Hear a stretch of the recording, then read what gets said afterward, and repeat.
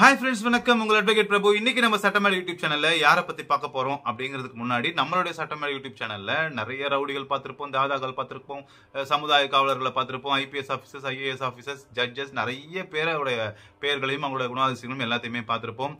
இன்னைக்கு நம்ம பார்க்க போற ஒரு மனுஷரும் அதே மாதிரி தான். அதாவது அவர் இறந்ததுக்கு அப்புறம் மக்கள் எல்லாரும் சேர்ந்து அவருக்கு தியாகின்ற ஒரு பட்டம் கொடுத்திருக்காங்க. அதாவது நல்ல ஒரு மனுஷன் சொல்லலாம், மாவீரன் சொல்லுவாங்க. ஆனா தியாகின்ற ஒரு வார்த்தை கொடுக்குறாங்கன்னா அதுக்கு அவர் உண்மையிலேயே அவரோட லைஃபை வந்து தியாகம் பண்ணியிருந்தால் மட்டும்தான் தியாகின்னு கொடுப்பாங்க. அந்த அளவுக்கு ஒரு மனுஷன் இறந்ததுக்கு அப்புறமும் பாத்தீங்கன்னா இன்றளவுக்கும் ஊர் மக்கள் எல்லாருமே அவரை வந்து கொண்டாடுற அளவுக்கு இருக்காரு. மீத்தேன் திட்ட எதிர்ப்பு கூட்டமைப்பை முன்னெடுத்து நடத்தியவர்னு சொல்லலாம். அதுக்கு பங்கேற்ற மக்கள் எல்லாருக்குமே சாப்பாடு முதற்கொண்டு எல்லா வசதிகளையும் செய்து கொடுத்தவர்னு சொல்றான். பல இளைஞர்களின் வாழ்க்கைக்கு முன்னோடியாக இருந்தவர். இன்னைக்கும் அவர் ட்ரெயின் பண்ண பசங்க, அவரால் வளர்க்கப்பட்ட இளைஞர்கள் பல இடத்துல பல ஒரு பெரிய பொசிஷன்ல இருக்காங்க. அது மேபி மிலிட்டரியா இருக்கட்டும், நேவியா இருக்கட்டும், ஐசிஎஃப்ஆ இருக்கட்டும் சொல்லி நிறைய இடத்துல பெரிய பெரிய இடத்துல இருக்காங்க. இன்னும் அந்த பசங்க எல்லாருமே அவரை வந்து ரொம்ப விசுவாசமா இருக்காங்க, அவர் மேல ரொம்ப விசுவாசமா இருக்காங்க, பாசமா இருக்காங்க. அந்த மாதிரி ஒரு மனுஷனை பத்தி தான் பார்க்க போறோம். அதாவது பல இளைஞர்களின் வாழ்க்கையை முன்னேற்றம் அடைய வைத்த மிஸ்டர் பஞ்சாபகேசன் அவரை தான் பார்க்க போறோம். இன்னைக்கு நம்ம சட்டமேடை யூடியூப் சேனல்ல பஞ்சாபகேசன்னா யாரு அப்படிங்கிறத பார்க்க போறோம். அதற்கு முன்னாடி நம்மளுடைய சட்டமேடை யூடியூப் சேனலை சப்ஸ்கிரைப் பண்ணாம பாக்குறவங்க சப்ஸ்கிரைப் பண்ணிட்டு பாருங்க. பக்கத்துல இருக்க பெல் பட்டன் நமக்கு ஃப்ரெண்ட்ஸ்க்கு எல்லாம் ஷேர் பண்ணுங்க. வாங்க வீடியோக்குள்ள போலாம்.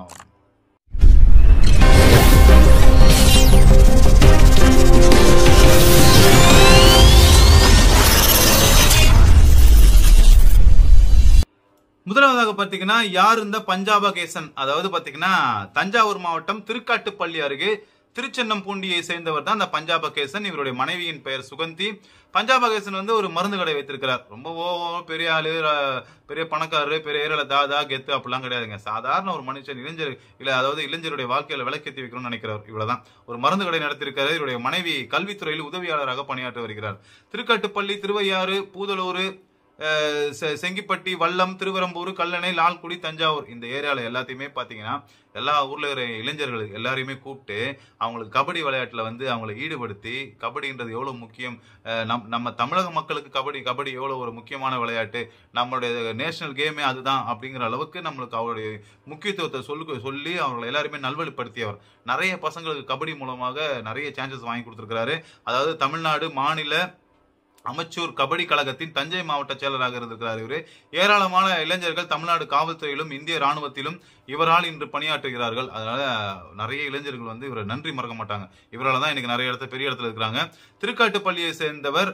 இது ஒரு பக்கம் இருக்குது. இவர் ஒரு பக்கம் ஒரு கபடிலாம் சொல்லி கொடுத்துறாப்புல, ஏரியால நல்லா கெத்தா இருந்துக்கிறாப்புல, பசங்க எல்லாம் கூட வந்துக்கிறாப்புல. இது ஒரு பக்கம். அப்படியே அந்த சைட் பாத்தீங்கன்னா திருக்காட்டுப்பள்ளியை சேர்ந்தவர் செந்தில்குமார். இந்த செந்தில்குமாரும் பஞ்சாபகேசனும் இருவரும் நண்பர்கள். 2 பேருமே நல்ல கபடி பிளேயரு. ஆரம்பத்தில் நல்லா தான் இருந்துக்கிறாங்க. பஞ்சாபகேசனுக்கு பாத்தீங்கன்னா திருக்காட்டுப்பள்ளியில ஒரு நல்ல பேர் இருந்திருக்கு. இளைஞர்கள் மத்தியிலும் பேர் இருந்திருக்கு, பெரியவங்க மத்தியிலும் பேர் இருந்திருக்கு. ஊருக்குள்ள சின்ன சின்ன பிரச்சனைகள் வந்தா இவர் தான் கட்ட பஞ்சாயத்து பண்ணி சேர்த்து விடுவார். பொழுது கட்ட பஞ்சாயத்து கட்டி விடுவார்னு வச்சுக்காதீங்க. கட்ட பஞ்சாயத்து பண்ணி நல்ல விஷயங்களை சமாதானப்பட்டு அந்த மாதிரிலாம் விட்டுக்கிறாரு. ஒரு பக்கம் இவர் இந்த மாதிரி ஏரியாக்குள்ள நல்ல பேர் இருக்கவே இவர் ஃப்ரெண்டு செந்தில்குமார் என்ன பண்றாரு, இந்த மாதிரி எங்க அண்ணன் எலெக்ஷன்ல நிக்கிறாப்லப்பா, நீ கேன்வாஸ் பண்ணி ஜெயிக்க வைப்பான்னு சொல்லிக்கிறாப்ல.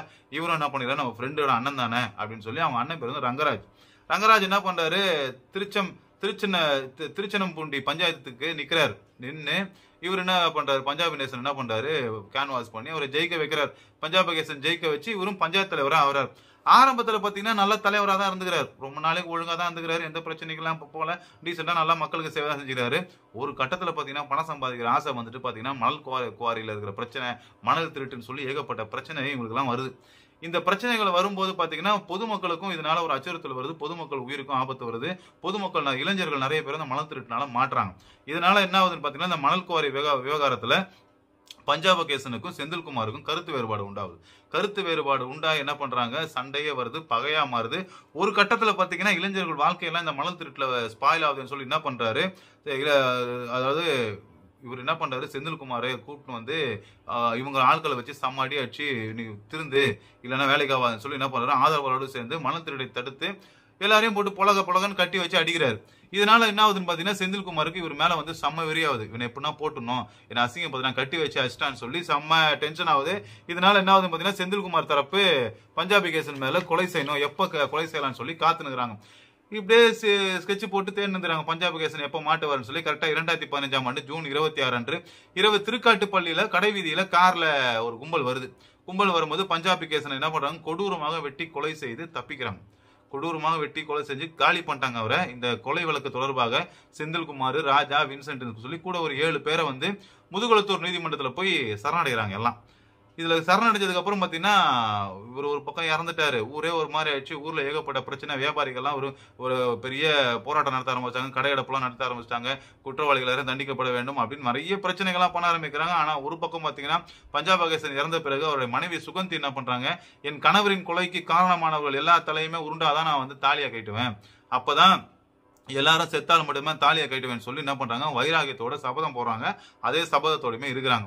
தொடர்ந்து என்ன பண்றாங்க, அவருக்கு ஹஸ்பண்ட் இறந்ததுல இருந்தே புலம்பினே வராங்க, ஹஸ்பண்ட் இல்லையேன்னு சொல்லி புலம்பிட்டு வராங்க. அது மட்டும் இல்லாமல் பாத்தீங்கன்னா பஞ்சாபகேசனின் நண்பர் ஒருத்தர் இருக்கிறார், ரவின்னு. அது ஒரு பெரிய ஐட்டங்காரர். அவர் ஒரு ரவுடி. அவர் என்ன பண்றாரு, அவரு என்ன சொல்றாரு, தன் நண்பனின் சாவுக்கு வந்து அவருடைய மனைவியை பார்க்க முடியல இவரால, தன் நண்பனின் சாவுக்கு வந்து காரணமாக எல்லாருமே நான் பழி தீர்ப்பேன்னு சொல்லி என்ன பண்றாரு, அவரும் சபதம் போடுறாரு. இதுக்கிடையில பாத்தீங்கன்னா 8 மாசம் எல்லாம் உள்ள இருக்குதுங்க. வெளியே ஜாமீன் எல்லாம் உள்ள 8 மாசம் கழித்து என்ன பண்றாங்க, செந்தில்குமார் தரப்பு எல்லாம் ஜாமீன்ல வெளியே வருது. வெளியே வந்ததுக்கு அப்புறம் பாத்தீங்கன்னா முதல் நினைவு நாள் வருது. பஞ்சாபகேசனோட முதல் நினைவு நாளுக்கு முன்னாடி வந்து இவனுங்களை போட்டுடணும் அப்படின்னு சொல்லி அவங்களோட ஆதரவாளர்கள்லாம் பயங்கர வெறித்தனமா காத்துருக்காங்க. ஆனா பாத்தீங்கன்னா இவங்க வந்ததே கிட்டத்தட்ட ஜாமீன்ல இருந்து 8 மாசம் கழிச்சு தான். அது மிஸ் ஆகுது. அது கரெக்டா மிஸ் ஆயிட்டு என்ன வந்து இவங்க ஒரு ஸ்கெட்சை போறாங்க. அந்த ஸ்கெட்சில் மாட்டிக்கிறாங்க. செந்தில்குமாரும் அவருடைய கூட்டாளியான ராஜாவின் சகோதரி கல்யாணத்துக்கு வந்து என்ன பண்றாரு, திருச்சியில் இருக்கிற உறையூருக்கு போறார். அது என்னைக்குன்னு பாத்தீங்கன்னா ஜூன் 1, 2014 அன்னைக்கு திருமணம் போயிட்டு அட்டன் பண்ணிட்டு வரும்போது செந்தில்குமாரும் வின்சென்ட்டும் என்ன பண்றாங்க, கூடவே பைக்ல 2 பேரும் திரும்பி வந்துனுக்கும் போது என்ன ஆகுதுன்னா, திருச்சி ஓயாமரி சுடுகாடு அருகே கார்களில் வந்த மர்ம நபர்கள் அவர்களை வழிமறித்து படுகொலை செய்யறாங்க.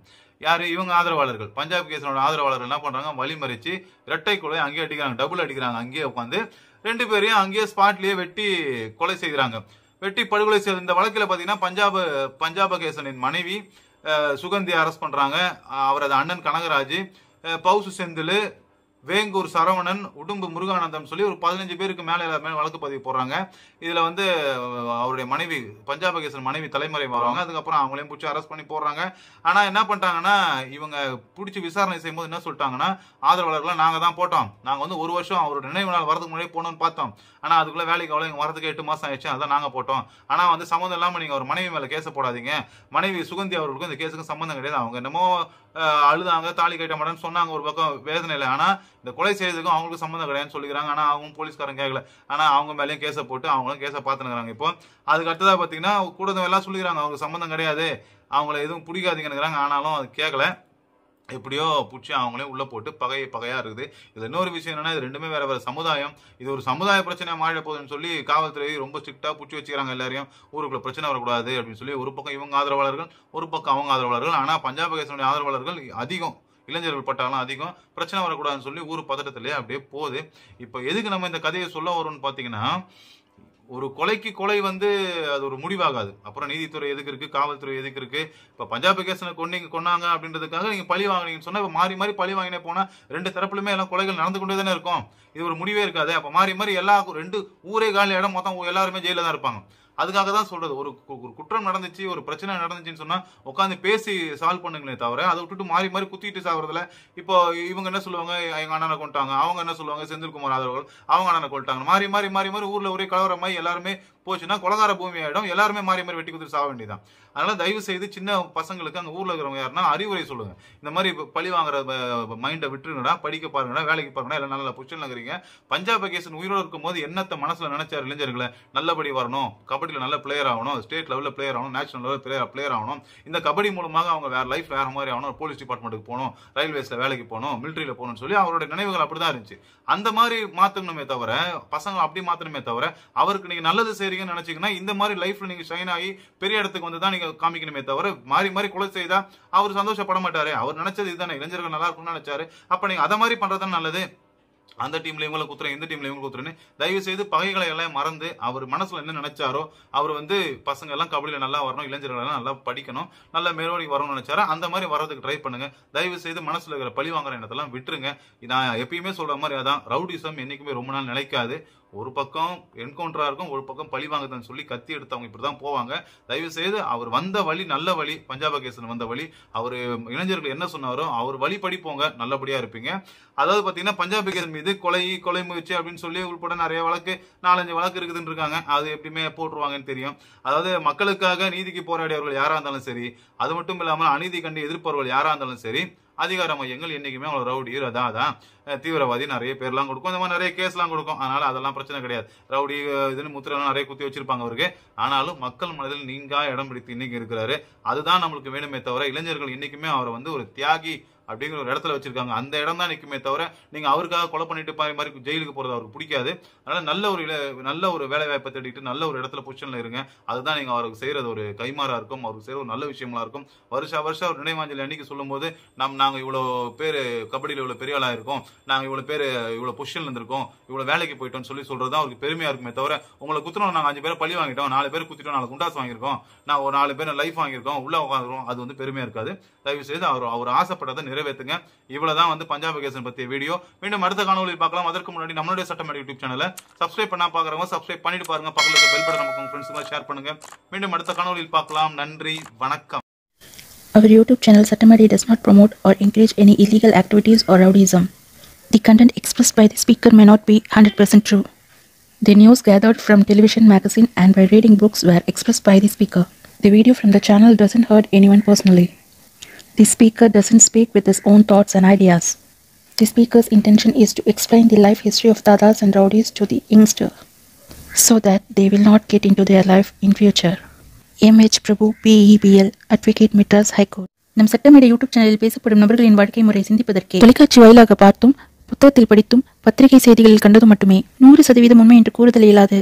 நம் சேனலில் வரும் காணொலிகள் யார் மனதையும் புண்படுத்த அல்ல, பேச்சாளரின் தனிப்பட்ட கருத்தும் அல்ல. இன்றைய இளைஞர்களுக்கு தாதாக்கள் மற்றும் ரவுடிகளின் வாழ்க்கை முறையை உணர்த்தி அவர்களை நல்வழிப்படுத்துவதே எங்களது குறிக்கோளாகும்.